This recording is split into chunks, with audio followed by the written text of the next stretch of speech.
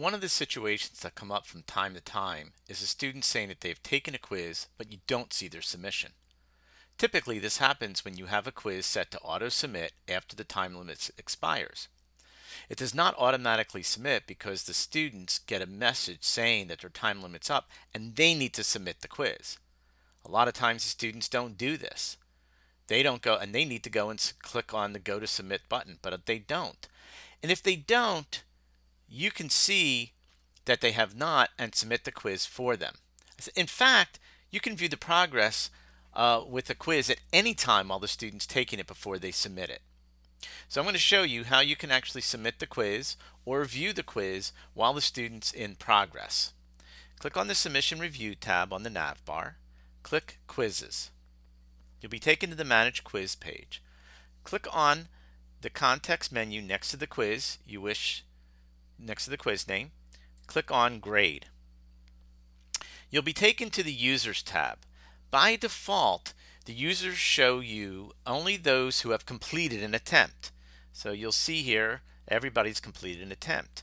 What you need to do on the Restrict To drop-down is to choose Users with Attempts in Progress and click the search icon. Any student who has not submitted the quiz but started it will appear in the search results, and next to the attempt it will say in progress. That's how you know that they're in progress. To see the progress of the student and or submit the quiz for them, click on the impersonate icon next to the name in progress. Click yes on the confirmation box. This will allow you to see exactly what the student has done in the quiz, including how many questions they've answered and saved.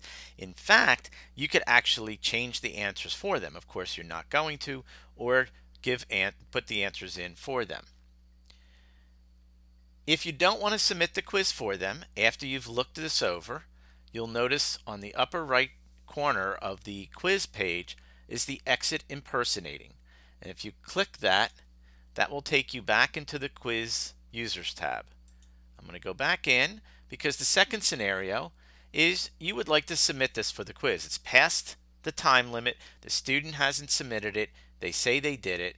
You can go and just scroll down to the bottom, click Go to the Submit Quiz, click Submit Quiz, click Yes, Submit Quiz, and this will submit the quiz for them. You'll be taken back to the Users tab.